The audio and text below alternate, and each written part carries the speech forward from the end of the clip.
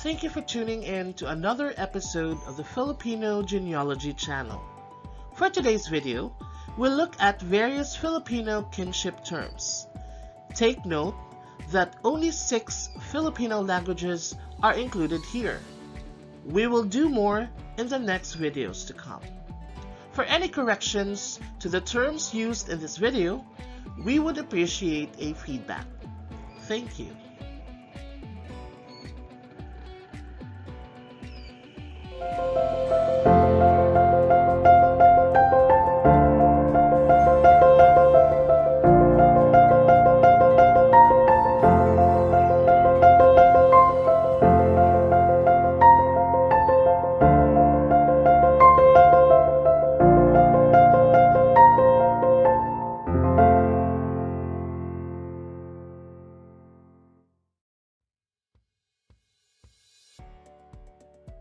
Today's episode is pretty straightforward.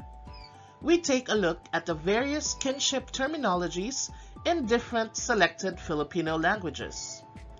Some people think that Filipino kinship terms are simplistic and generalist in nature. Perhaps the reason why some experts claim that our system of kinship is simplistic is because we tend to generally call anyone we can't figure out how far related we are as cousin. And if they are older, then we switch to the generic term uncle or aunt. And those older than uncles and aunts are simply called grandfather or grandmother. In the next few slides, we will look at the different terms related to Filipino kinship.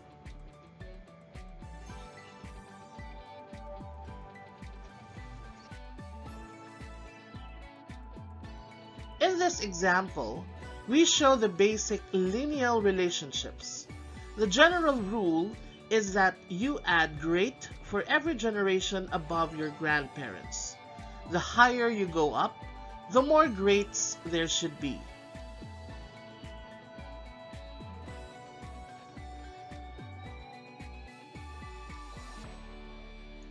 Here we show the terms for ancestor, grandparent, parent, father, and mother.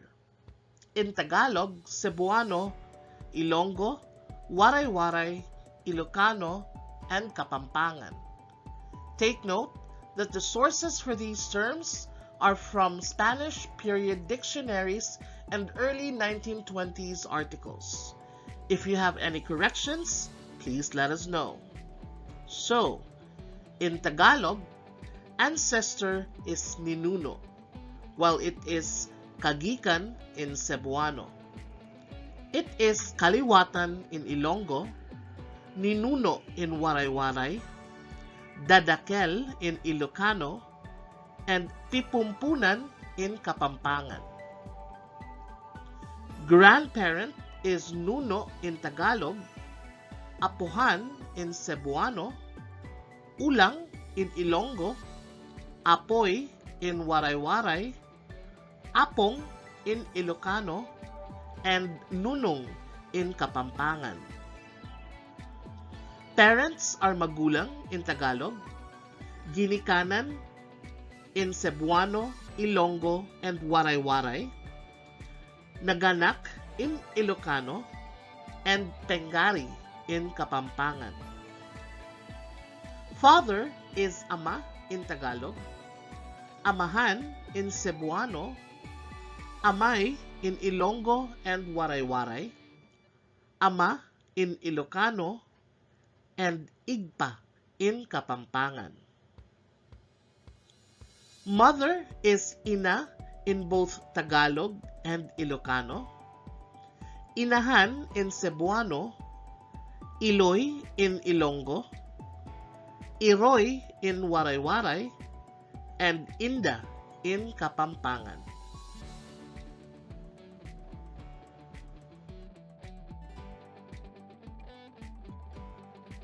This shows an example of collateral relatives. Siblings are your brother or sister, and the siblings of your parents are your aunt or uncle. The siblings of your grandparents are your grand aunt or grand uncle, and you start using great with the siblings of your great grandparents and call them your great grand aunt or great grand uncle. In Filipino kinship, anyone in our parents' generation are simply our aunts and uncles, and beyond that, they are simply our grandparents.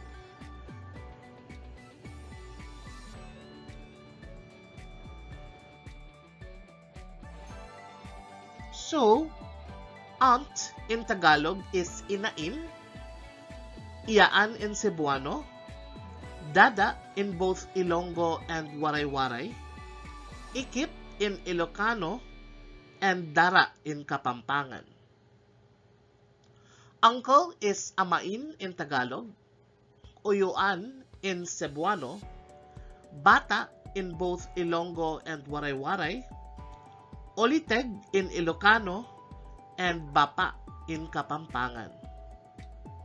Sibling is kapatid in Tagalog, igsoon in Cebuano, utod in Ilonggo, bugto in Waray-Waray, kabsat in Ilocano, and kapatad in Kapampangan. Sister is babaeng kapatid in Tagalog, igsuon nga babay in Cebuano, utod nga babay in Ilonggo, mana in Waray-Waray, kabsat a babae in Ilocano, and kaputol in Kapampangan. While brother is lalaking kapatid in Tagalog, igsuon nga lalaki in Cebuano, utod nga lalaki in Ilonggo, mano in Waray-Waray, kabsat a lalaki in Ilocano, and aputol in Kapampangan.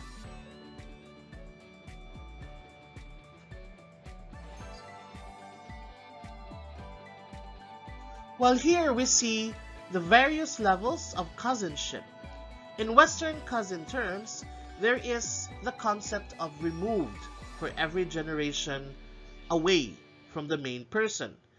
In Filipino kinship, anyone in our generation is usually called our cousin.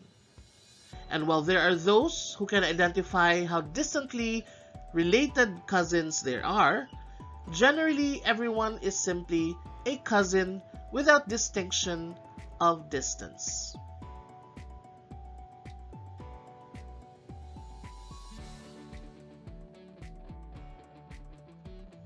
Here is an example showing the nibblings, or the nephews and the nieces.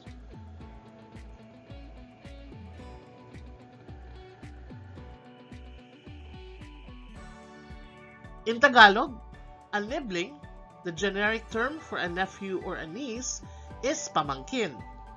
It is pag-umangkon in Cebuano, hinablos in Ilonggo, kaugmangkunan in Waray-Waray, kaanakan in Ilocano, and pangunakan in Kapampangan. Nephew is pamangkin na lalaki, and niece is pamangkin na babae in Tagalog. Pag-umangkon nga lalaki and pag-umangkon nga babae for Cebuano, hinablos na lalaki and hinablos na babae for Ilonggo, umangkon na lalaki and umangkon na babae for Waray-Waray, kaanakan a lalaki and kaanakan a babae in Ilocano, and pangunakan na lalaki and pangunakan na babae in Kapampangan.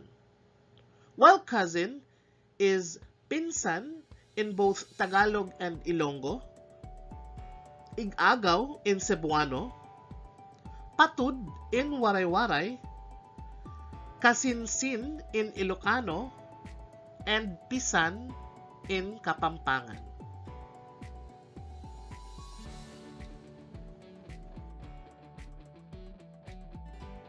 Finally, there are also terms for in-laws or non-blood relationships as shown in this example.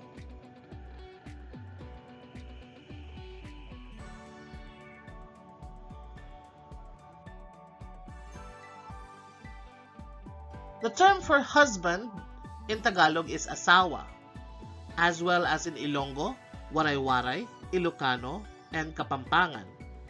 While Cebuano remains unique as the term for husband is bana, while the term for wife is the same for all the 6 languages that we present here, which is asawa.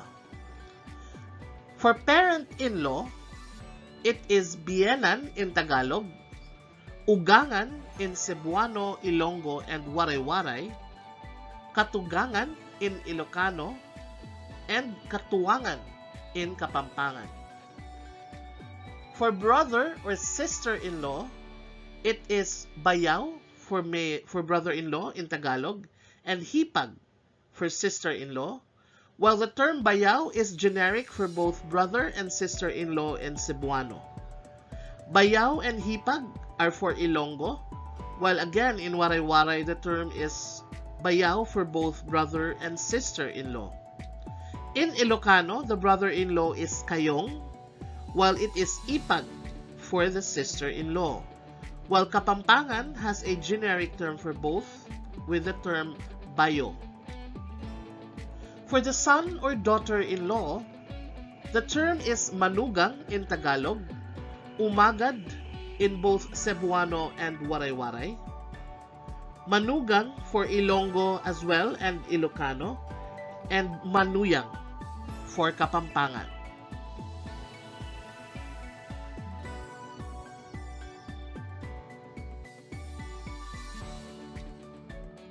That's it for today's video. We hope you learned something new and enjoyed this episode. We would appreciate a subscription to this site in order for us to continue making more videos on Filipino genealogy. Thank you for watching and stay safe always. Goodbye.